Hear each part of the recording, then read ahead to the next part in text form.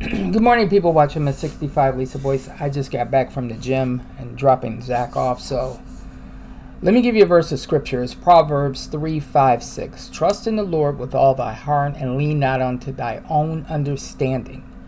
And in all thy ways acknowledge him, and he shall direct thy path. We've got major quakes breaking out throughout the world. This is what I'm feeling. I'm feeling that the Holy Spirit is about to release the church. Now, people can argue with me about that all they want. People can say whatever they want. I believe that the Holy Spirit is about to release the church. I don't know when. I don't know how. Well, there's only one way how, and that's the rapture. But that's what I'm picking up right now. So there is currently a swarm of quakes everywhere. Let me give you the gospel. It's in 1 Corinthians 15:1-4. Christ shed his blood for all of our sins, past, present, and future, was buried, and rose again on the third day according to Scripture. We're saved. Oops. Sorry about that. We're saved by grace through faith in Christ alone, not of ourselves, not of works, lest any man should boast. It is grace, something we didn't earn, something we don't deserve, that God gave his only begotten Son, that whosoever believe in him will not perish but have eternal life. How do you come to that? You admit you're a sinner in need of Christ. The moment you put your faith and trust in Christ and his blood, the moment you accept him as Savior, not only are you saved, but you are justified by the blood of Jesus, rapture ready, which, yeah, need I say more? It's going to happen at any time. Sealed until the day of redemption, which means you cannot and will not lose your salvation. The Holy Spirit will indwell in you. The Holy Spirit will lead you, guide you, minister to you, encourage you, change you. That's what he does. So this just came out, and it says here, there is currently a swarm of powerful earthquakes happening in the Banda Sea, and they just got a 7-point something earlier. That's in Indonesia. I looked at the earthquake map, and there are earthquakes in Egypt, Turkey, all these areas. In Indonesia, that has already produced a magnitude 7.1, 7.0, 6.7 along the multiple strong quakes following the region. So I'm looking at this situation as well. Then Texas. Texas just had a 5.3 earthquake. The magnitude near, I think it's Mentone, Texas, around 4:30 this morning.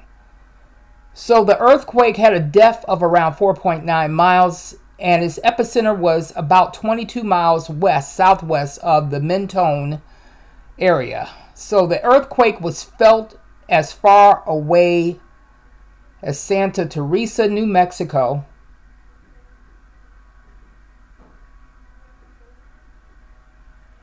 That's a long way. And about 200 miles west of where the earthquake was detected, according to National Weather Survey in El Paso. There are no immediate reports of injuries or anything like that right now, but the situation is being monitored. Now, also, yesterday, there was a cyber attack. Now, they're not really saying that it was a cyber attack, but anybody with ears and eyes can see what it was. So, I think it's Optus CEO Kelly Bayer, I think his name, Bayer, says the company is still working to find the cause of a network outage affecting millions. Now, that wasn't please. Affecting millions of customers as well as vital services across the country. Pay attention, because that's going to happen here. That's why I feel, and this is what I'm feeling. I'm picking this up big time. The Holy Spirit is about to release the church. And the only way the Holy Spirit will release the church is the rapture.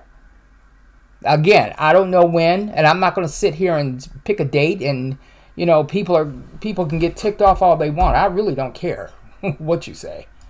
Because the rapture is imminent. It is happening. It's going to happen at any moment now. That's the season and the hour that we're in right now. This thing is going to happen. This cyber attack that happened in Australia, it's just bound to happen in the U.S. eventually. But I don't believe it's going to happen until the church is raptured. It says the company has not been able to find and fix the cause of the outage, which tells you right there it was a cyber attack, which began just after 4 a.m. The team has tried a number of paths of restoration. So far, we have not had the results that we had hoped for. And we're pushing every avenue to get everybody back online as soon as possible, she said.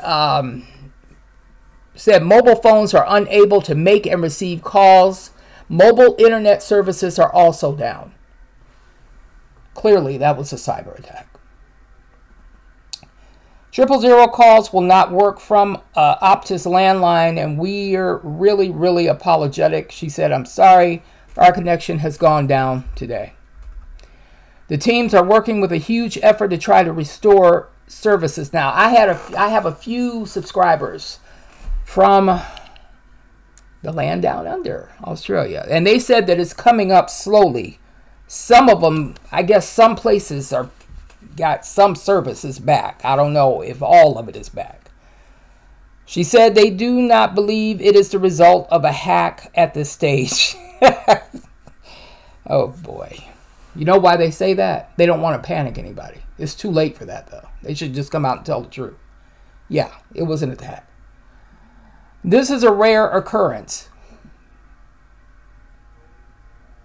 So all the words are saying, oh, all of this is rare and that everything is down, but yet it's not a attack or a cyber attack. So, okay. We urge Optus to utilize other mechanisms, including broadcasting, radio, and television to get these messages out. How? If everything's down.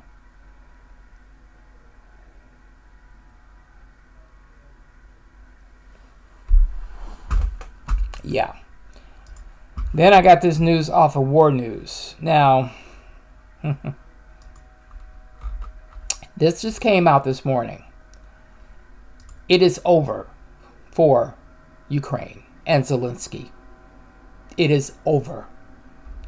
American current and former officials are now speaking openly about the end of Zelensky, which will probably come in a not smooth way. The death of the closest associate of him, that came out yesterday, one of his associates. I think the name is Zelensky, shows that the Army and Security Services of Ukraine are already preparing the successor situation. Something that has been noticed by Zelensky's close circles. So, Ukrainian intelligence chief Kirill Bogdanev is a real threat to Zelensky. He could lead a military conspiracy against him to make peace with Russia. This is huge. Former U.S. Assistant Secretary of Defense Stephen Bryan said, if there is a real threat to Zelensky, it comes from Kirill and any alliance between him and the Ukrainian generals.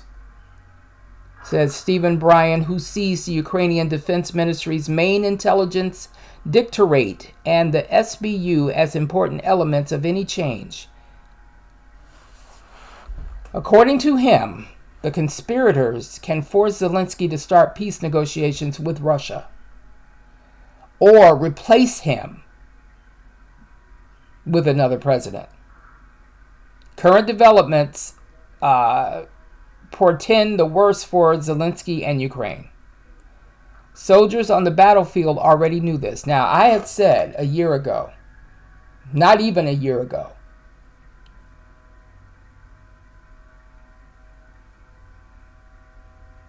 there's one way to get rid of him. Ukrainian President Zelensky may no longer be in Ukraine in the coming year. And it goes on to say, I don't think it will be in Ukraine. And if he is there, he will be hiding, which is what I thought. We can say that this is the end of Zelensky. So what this is saying is that, like I had said less than a year ago, there's a price on his head now. They're going to figure out some way to get rid of him, one way or another. So it says, Americans and Ukrainians exchange accusations about the failures of the Ukrainian armed forces on the battlefield. The American newspaper Washington Post reveals behind the scenes, Ukrainian and American officials often point at each other. But as the Washington Post noted, the failure of the counterattack by the Ukrainian armed forces worsened American-Ukrainian relationships. So basically, in other words, they're focusing on Iran and Israel right now. That's what the U.S. is doing. I knew this was going to happen. It was a way for everybody to get away from Ukraine. And that's exactly what they just did. Now, let's see how long the U.S. stays with Israel. Just saying. So I'm going to link all of this in the description box. It says down here, the president of Ukraine is facing big problems due to the growing dissatisfaction at all levels of Ukrainian society, reports the Washington Post. It says the issue of the stalemate on the military front is particularly sensitive as officials fear it could threaten to put further pressure on negotiations with Russia. Yeah. These problems make it even more difficult for Zelensky's government to convince even its closest allies of the need to supply it with far more weapons, money, and other resources. Yeah, he's done. Definitely done. They got bigger problems right now. So I'm going to link this in the description box, and I'm going to link the article about the cyber attack and other things here in the description box. And again, thank you for your prayers and your support, and I will be back later. Thank you.